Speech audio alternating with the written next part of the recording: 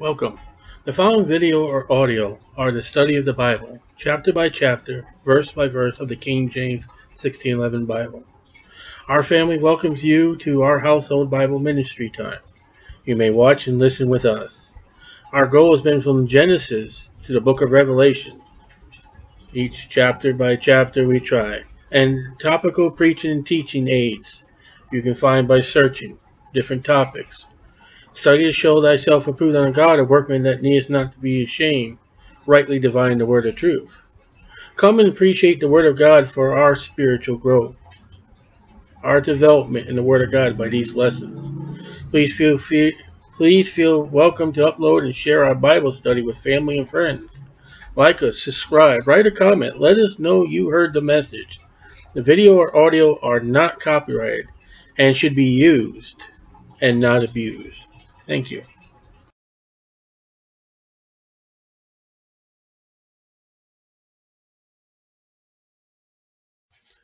Ephesians chapter 6. Now we looked at the husband and wife, chapter 5.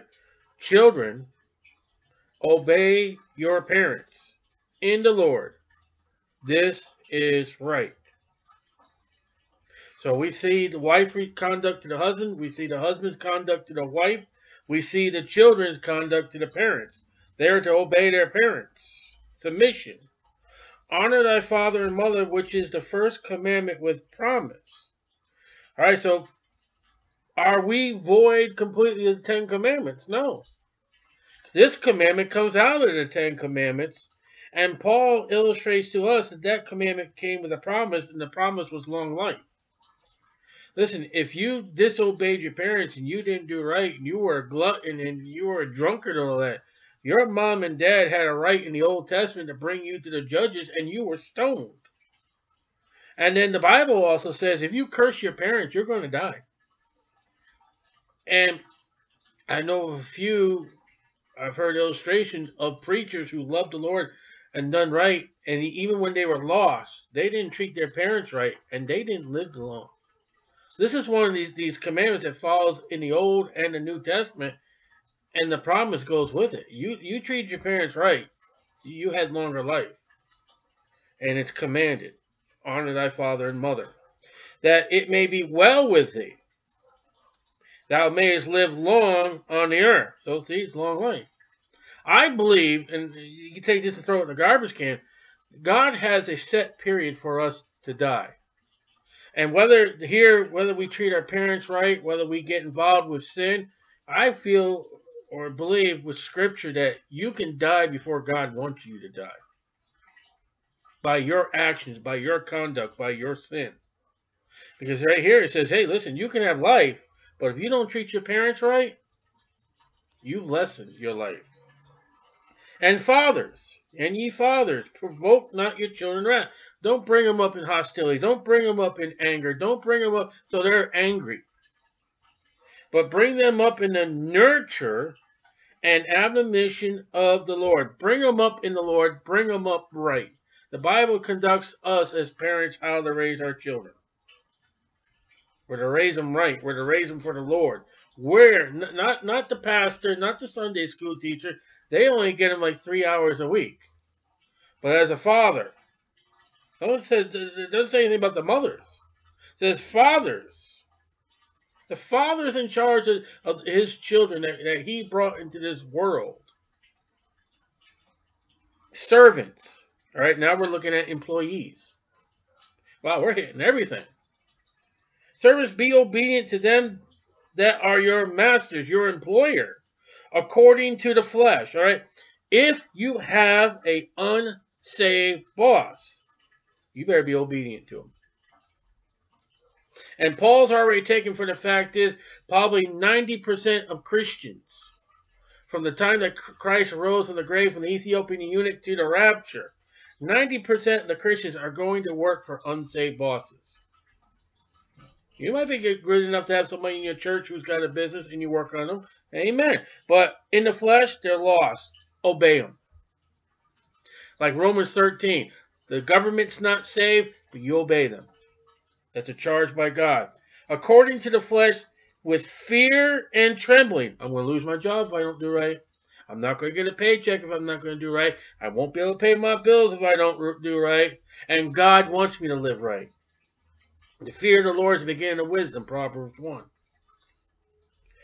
In singleness of heart. In other words, don't be a double employee. You're great when the boss is around, and when he's not around, you're a rotten employee. Serve with your single heart to do that employer justice and good. As unto Christ. Well, look at that. As the husband and wife are like unto Christ, the bride of Christ, you're to serve your employer as you would serve Jesus Christ. And it said already, in the flesh, your lost boss. How are we doing? Huh? We don't want to go to law like Galatians. Just forget the law. But now let's look at born-again, Bible-believing Christians. As Paul writes to us, we're to have a specific conduct to our spouse. We're to have a specific conduct to our parents. We're to have a specific conduct to our employer. How are we doing? Not with eye service. Oh, here he comes. Get to work. I remember one time, this was a while back, but in New York, the governor was walking around a government agency, and he caught someone playing solitaire on their computer, and he fired him right there on the spot. And there was a big uproar. Oh, he shouldn't do that.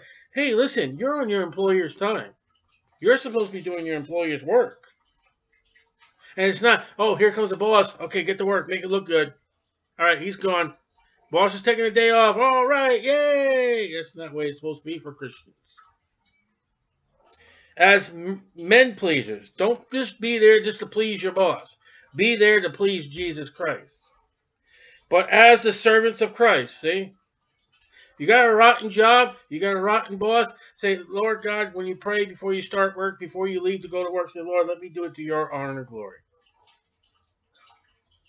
I had to put one particular place I hate working for, and I just gave God the glory and put it in the GPS.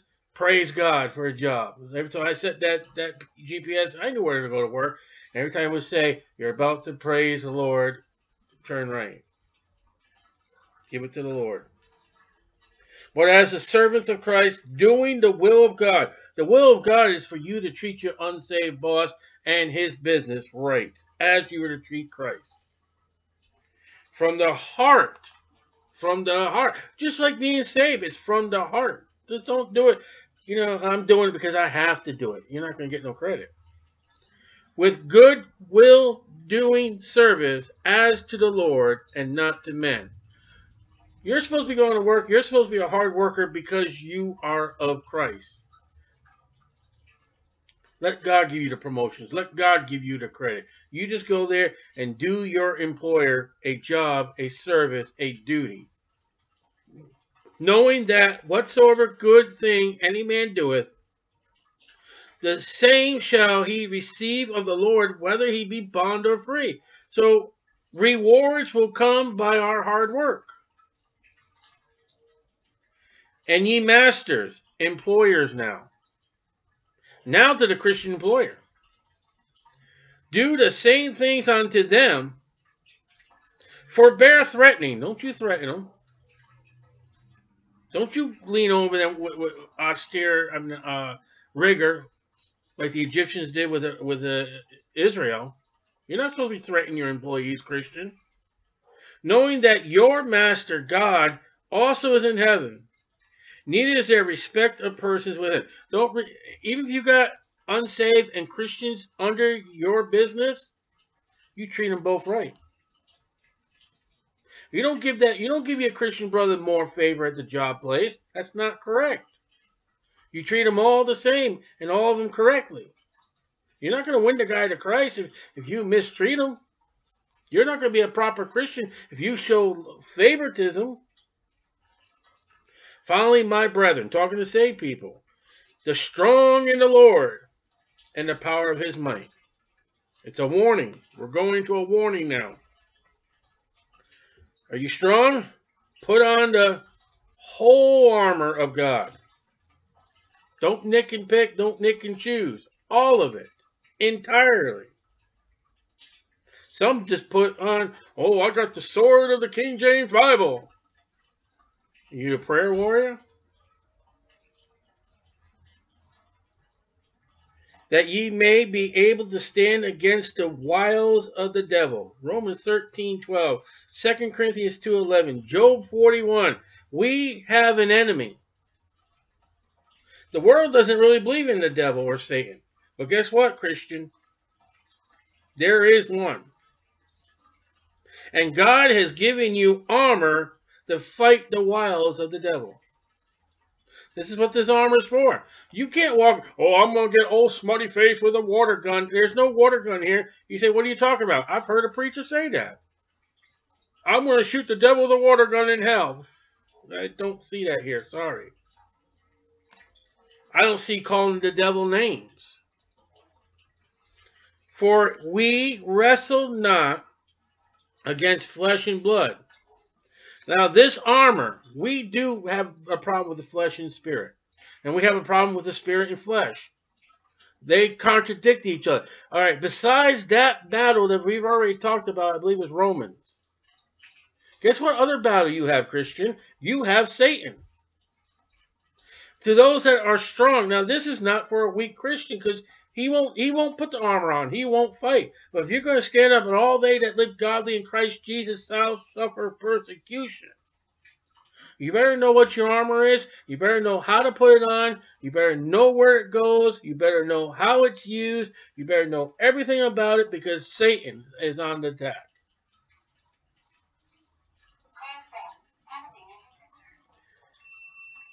And let's see, wrestle not against flesh and blood, but against principalities. Again, we've already seen those principalities. They are the devil's domain in the heavenly places. Against powers. God has powers. Satan has powers. There's powers all around. Against the rulers of the darkness of this world. So there are leaderships of this world, of this earth, that are of Satan. Satan came to Jesus and said, listen, I'll give you all this if you fall down and worship me. There are people in government positions today that told Satan, yeah, I'll do it. And they may be against Christians. They will work against Christians. They will try to fight Christians. And you got the armor. You got powers and principalities and humans. This is why the armor is given. Darkness of the world against spiritual wickedness in high places. And that's above your head. That's Satan in his domain. That's the people that are under him. That's all the power he's given to his angels. All the powers he's given to his devils. All the power he's given to men that will fall down and worship him. They are our enemies. Wherefore, all right, because of all these powers, because of Satan after you, wherefore take you the whole armor of God. That's twice mentioned. Verily, verily. It's important. Paul wants you to know the whole armor of God. That's an important statement. It's repeated. That ye may be able to withstand the evil day.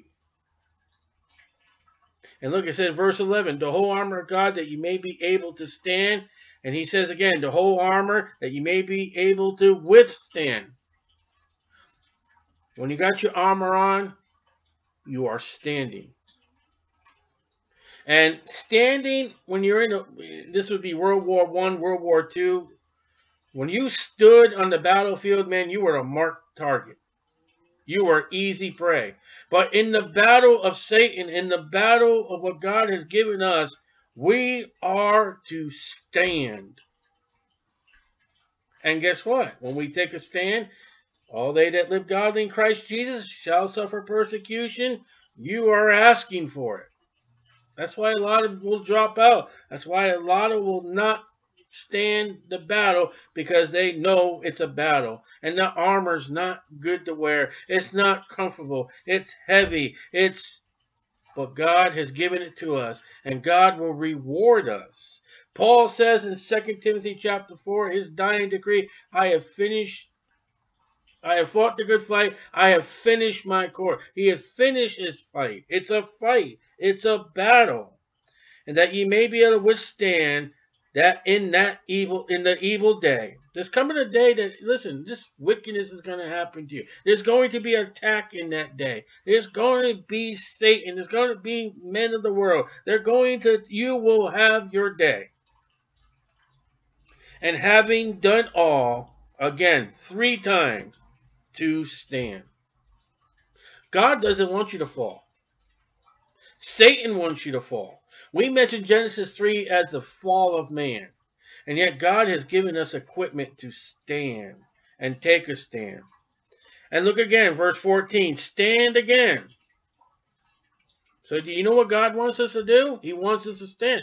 There are Christians out, they take a stand for America. They take a stand for gun control. They take a stand for abortion. They could take a stand for America, the flag. No. The stand that a Christian is for your armor against the battle of Satan. Therefore, having your loins, that's a vulnerable part of you. That's your midsection. That's your private area. Girt. Let me see what I got a note here. Girt is to surround about with truth. Protect your belly, your midsection with truth. Jesus said, I am the way, the truth. Have Jesus Christ. Thy word, sanctify him through thy word is true. Have the Bible around your midsection, protecting you. And having on the breastplate of righteousness. Now the breastplate, that righteousness, that is not an offensive war, that is a defensive. You use it when somebody's attacking you. Very rarely will you use it as an offensive weapon. And yet, if you have to use your shield of faith as offensive, do you realize how close that enemy is to you? He's within your arm shot. He's crept in. He's right up to you. Know how to defend yourself with faith. Know how, okay, if I do have to use this thing as offensive, know how to use your faith for that. Because Satan will attack your faith. I have been saved since 1987. I've read my Bible. I've been laying in bed. I'll be sitting. I'll be driving down the road. Whatever it is, this happens many times. And Satan will come up and say, do you really believe that Adam and Eve story? Do you know that the Chinese had the same kind of story about a guy in a boat with all different animals? Do you know that this Roman goddess also professes to be virgin born and gave birth to the Savior of all the world? Do you really believe that and Satan will attack, and that's where you got to go in, and that's where you got to have the words of truth. That's where you got to have the Word of God. You got to have the knowledge of the Word of God. You got to read and study to show thyself approved unto God. A workman that needs not to be ashamed, rightly dividing the word of truth. You got to know and say, hey, faith and truth in your loins. So when you're holding that shield, guess what? There's faith protecting your upper body. What's underneath that field of shade? The truth, your loins being protected. Those 2 articles that you definitely need. And it's never compromised. And let's see what I got a note here. Exodus 28:15.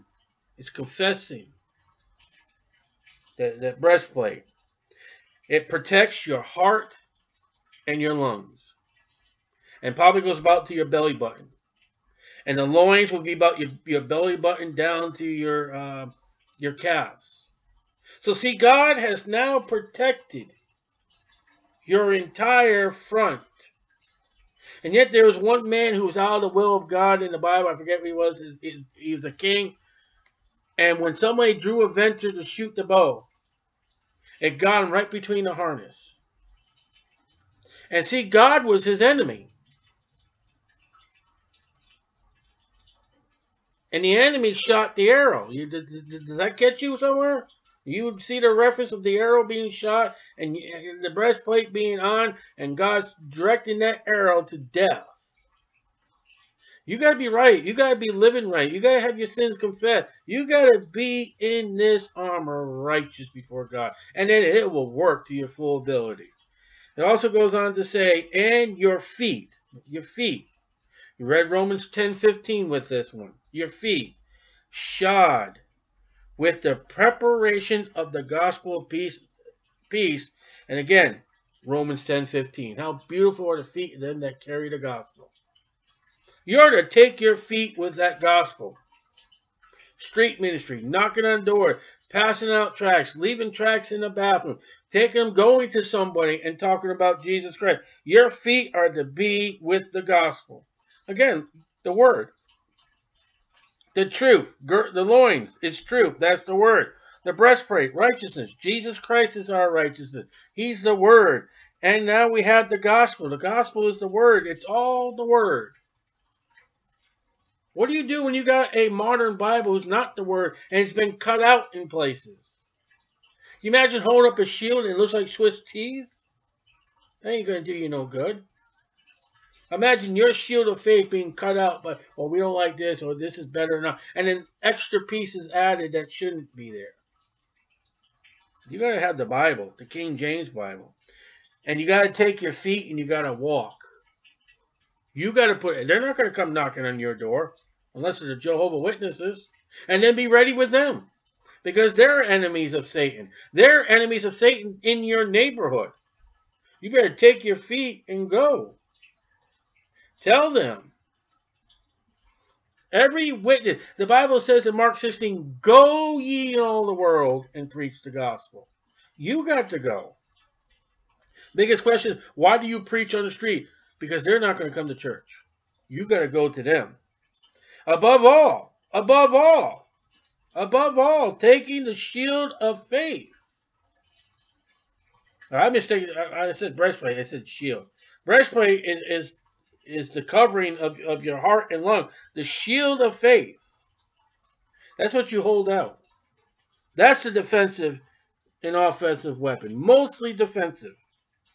You use it to protect your body. Even though you got the breastplate, or even though you got your loins covered, you still got to have that shield out there for extra strength. And that shield is probably heavy. It's probably awkward to carry. You don't want to take the gospel to everybody. You'll have people come. Oh, no, I'm not going to give it to them. He looks mean. He looks like he's going to beat me up. But we always got to use that shield of faith. Because watch.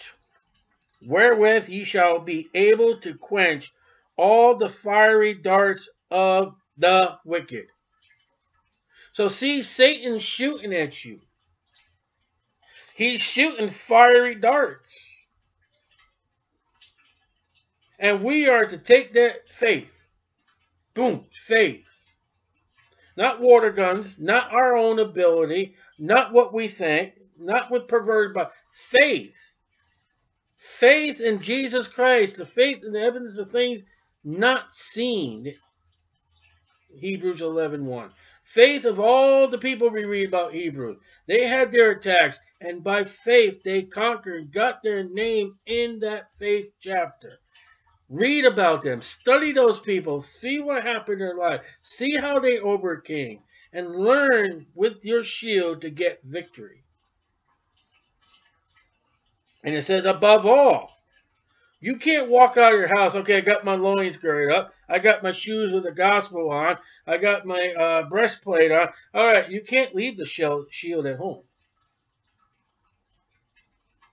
Everything we read so far, you wear it. All right, you put it on. That's good.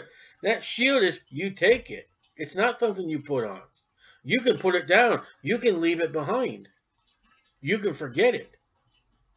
You can have the armor of God and step out and leave the shield behind. Oh, forgot it. And then if you forget it or you refuse to take it, what are you going to quench yourself when those darts come flying at you? The Bible says only the shield. And notice the wicked. Satan himself. All those that follow him. They are against you. Look at all the attacks that Paul had. He's on a ship. And he says, hey, we're going to destruction. We're going to crash. But the God of heaven told me, my Savior told me, all our lives shall be spared if we stay in the boat. That's faith. That's believing. And then we go on and take the helmet of salvation. That's your head. That's what covers your head. Salvation. So you got to be saved. You got to be washed in the blood of the Lord Jesus Christ. Another item that's war. So your head is covered. Your chest is covered. Your loins are covered. You are holding a shield. Again, these are defensive weapons. No one ever takes their helmet and starts swinging it or hitting anybody with it. You don't do that. That protects your brain. That protects your thoughts. You want your thoughts controlled, you put your thoughts under the save and the salvation of the blood of the Lord Jesus Christ.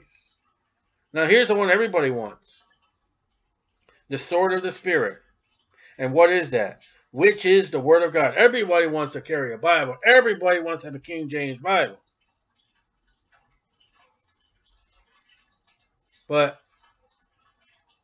we got to have this whole armor. All of it. You can't just walk out with a Bible and expect to win a battle.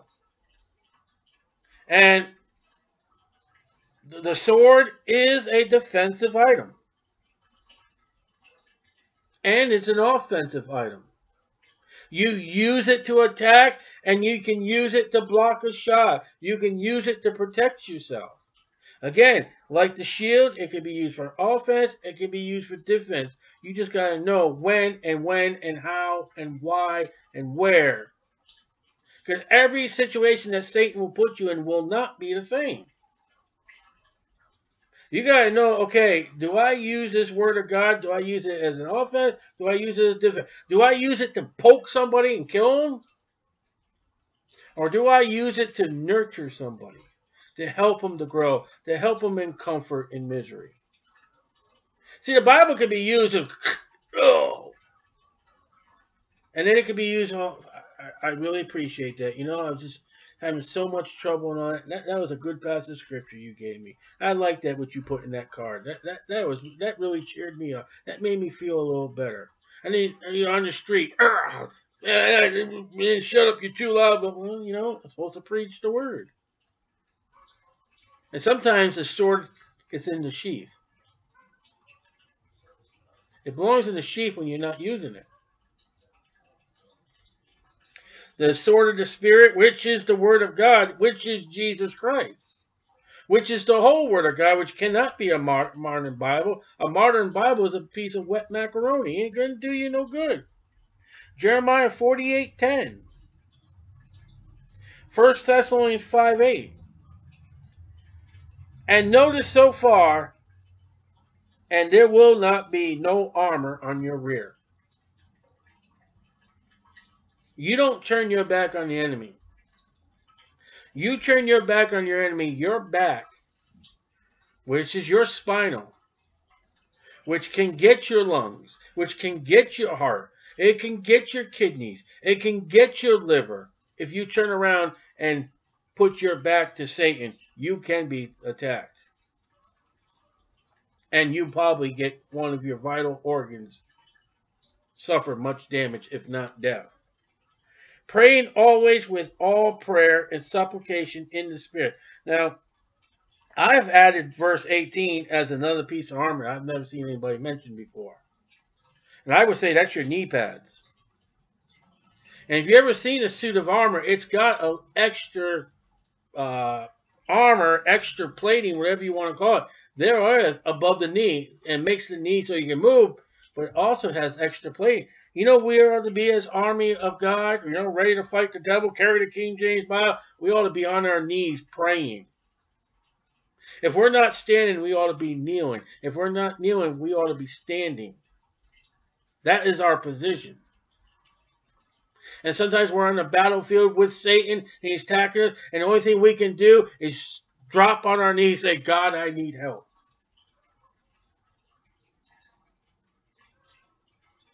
Prayer is important. Prayer is offensive, and it's also defensive item that we have of God. We can use it both ways. We can use it to help someone who's in trouble, someone who's in pain, someone who has a need. We can use it in the time of our need. We can use it as an emergency. We can use it when we're in battle and we're losing. We can use it in battle when we need to win. And watching. You got to be observant You got to be aware. You got to be in your right mind. It says, verse 18 of chapter 5, not drunk with wine. You cannot see properly and comprehend life if your facilities have been obstructed by alcohol. Your vision's impaired. You get in an accident and they call it a DUI. You can't have, there's no cell phone here. You can't be looking down at your phone with your thumbs getting exercise while trying to fight Satan. That don't work. You got to keep your eyes forward. You got to keep your eyes awake. You got to keep them good. You got to keep them nurtured and looking. Watching thereon with all perseverance and supplications for the saints. 2 Thessalonians 3:1. So, you're in a battle. You're fighting Satan. This stuff is heavy. You're swinging that sword. You're moving that shield. It's rubbing against your head. It hurts. The darts are coming at you. You're fighting. You drop to your knees. You're praying. And you stand up. You're fighting. And then Paul says, pray for the other saints while you're all that. Wow. Don't I have to have enough attention, paying attention to what's going on in me right now? No. While you in your troubles, while you are in your battles, you better pray for somebody else. And pray for the saints. Saints are saved people. And for me, Paul, that utterance may be given unto me, that I may open my mouth boldly. So Paul, even the great Paul, I've many times, I've been so ashamed. I don't always open my mouth all the time. I should when it comes to witnessing.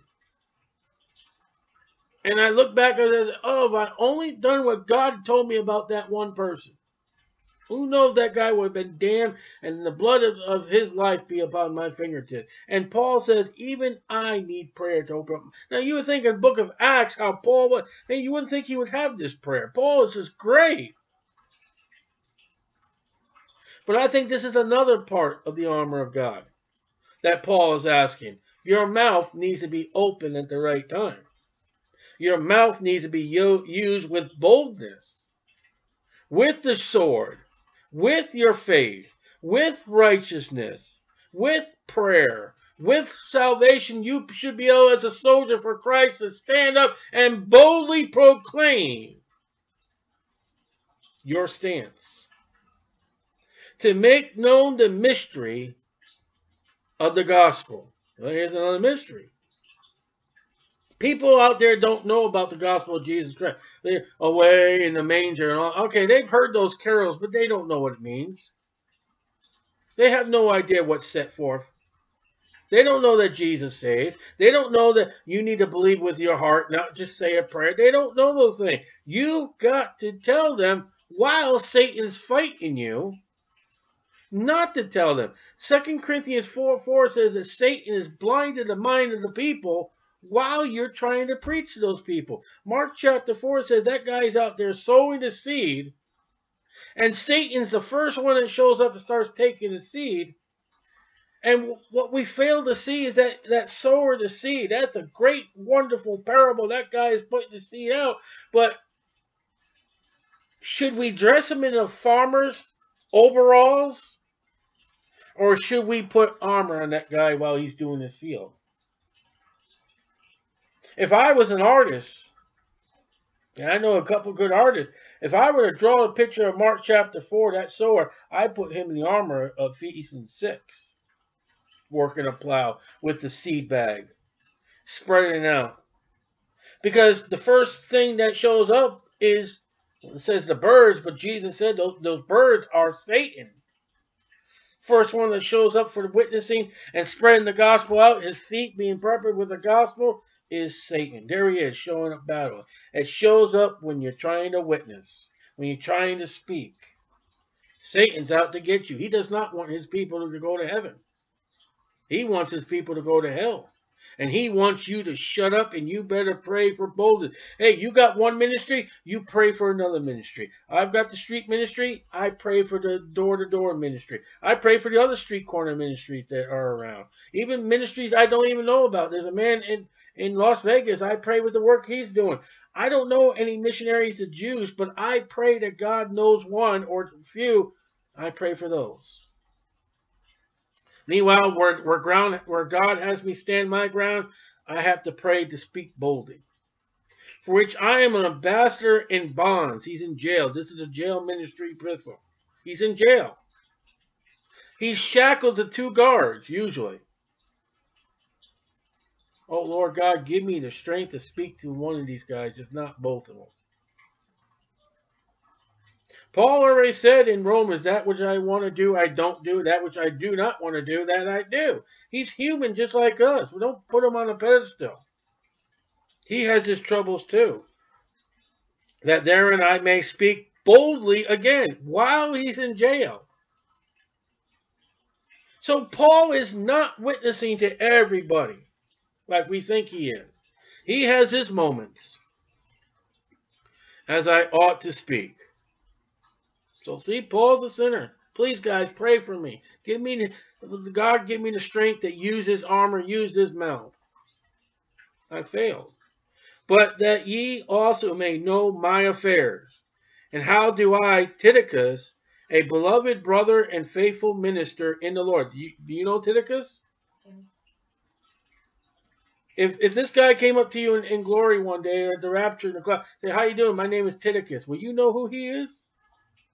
He's a faithful minister. Will make known to you all things. So I guess Tychicus is heading to Ephesus and visit the churches, and he's going to preach and he's going to teach there. Whom I have sent unto you for the same purpose, that ye might know our affairs. So here's a missionary guy. He's being sent to the church, and he's going to give a report of what the missionary field is. So see, when you have a missionary come to your church and he tells you what's going on in the city or the country he's in, that is perfectly right, biblically right. For he says, say, listen, this is what we're doing. This is our ministry here. This is what happened in this city. This is what's going on in this church we started. This is what the people, this, and they answer the question. There's question and time. That's Bible.